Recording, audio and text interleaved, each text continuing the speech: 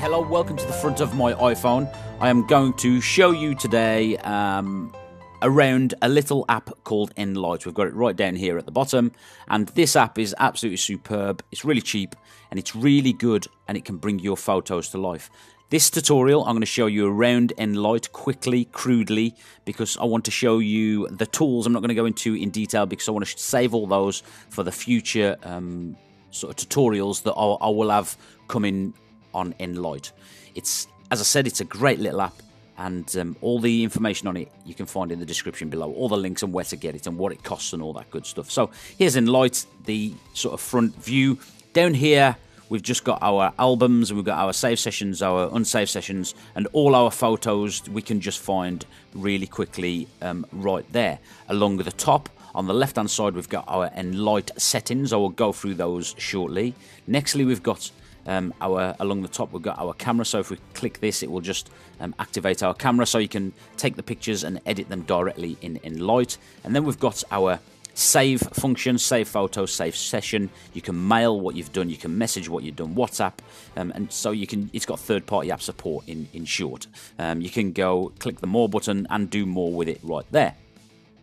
And then we've got our little edit menu, and I will come to that shortly. So let's go back to the left hand side and go to our Enlight splash screen, if you like. At the bottom you've got rate and review. Will just take you to the app store where you can rate and review it. Here we've got the about the Enlight. We've got a little statement at the top. You don't take a photograph, you make it.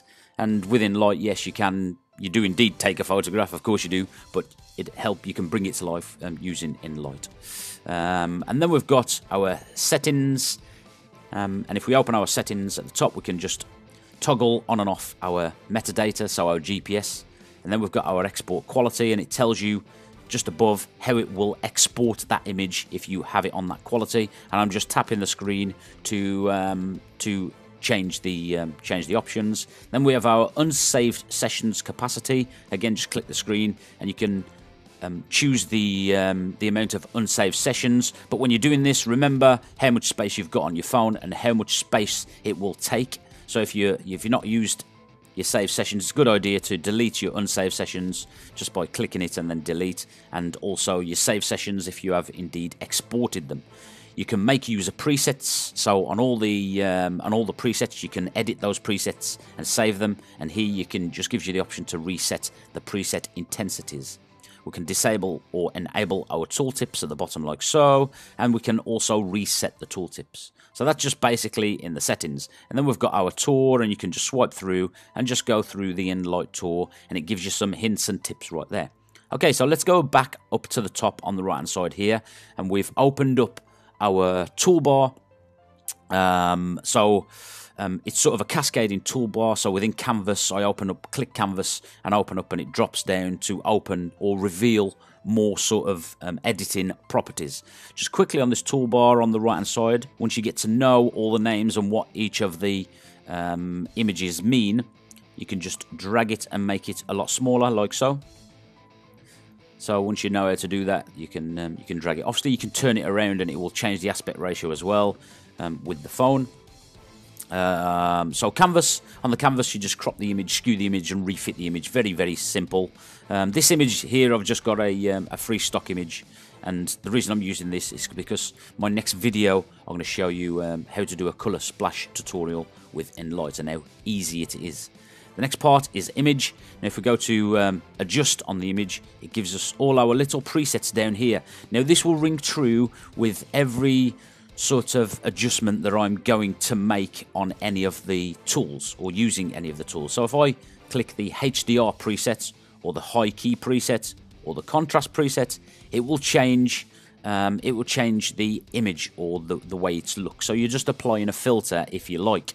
Now in order to adjust the filter, you see I've got this vivid selected down here, and it's at 35% at the moment, the intensity. In order to change the intensity of that, I just slide from left to right or right to left, put my finger on the screen and slide, and you'll see the image bar at the top, or the adjustment bar at the top. That will change as I'm sliding my finger, as will the numbers on the placeholder at the bottom to show you the percentage of the intensity of the effect I've just applied. Now to OK that, you just click the button at the top, and then that image will become or take on the intensity of the effect that you've just used. If you're not happy after you've saved it and you want to undo it, you just click this little back button right here. If you want to redo it, click the forward button, undo it, click the back button. If you want to view what the image was originally like, you click this little placeholder down here, and it shows you what the image was like and what it's like now. Okay, so let's go back to the original image. Let's open up our menu again. Now we can do the same with clarity, so we can select any of the clarity presets. And again, with the target presets, all we can do is change our exposure, contrast, saturation, and hue. So if I wanted to change the contrast of this image, I'd select contrast at the bottom and then select my intensity. It just gives me a quick tip there. And then I would select change the intensity by sliding my finger left or right, and the contrast preset at the bottom will show the intensity, whether it be minus or plus, whatever it is. Okay, so I don't want to apply that. Close that image, and then we go on to filters. And again, these are just really simple stock filters that you can go into filters, change the filter, slide your finger left or right. Really, really quick, really, really crude.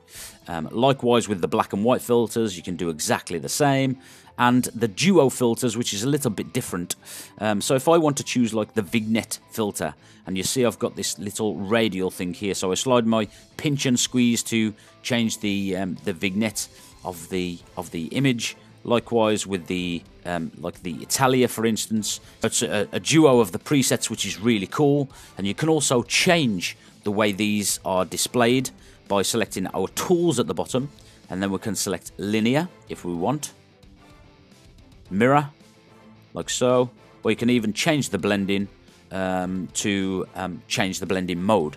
So you can have soft light, hard light. So there's lots and lots of things that you could do with these, and a lot of it is just exploring what it is you can do. So I've closed that duo down, and again, like I said, I'll go more into this when I do more tutorials. Our tools, we can mix, reshape, and tilt shift blur, which is blur the outside and keep the inside. And again, I'll go on more of those when I do tutorials. Artistic, you can change it to painting sort of effect, urban effect, and sketch effect. And again, these are just predefined filters at the bottom of which you can edit by swiping your finger left and right. You've got brushes, doodle effects, and text. And then text. And then you can do type, and you can decals, which is quite cool. So you can add a decal and then just change the text to suit yourself.